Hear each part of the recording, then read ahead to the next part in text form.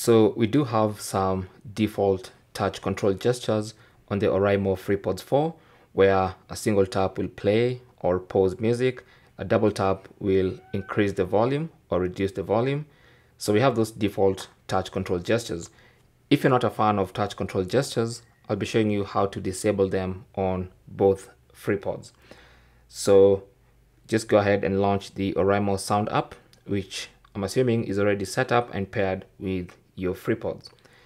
And then go to your FreePods 4 and then go to Earbud Control, tap on that, and then you should see options for the left and the right FreePod.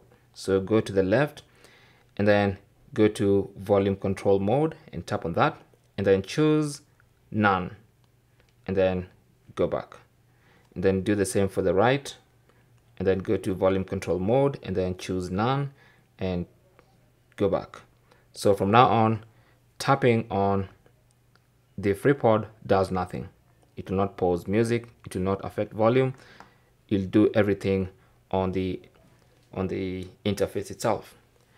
Thanks for watching. Leave your comments and questions down below, and good luck.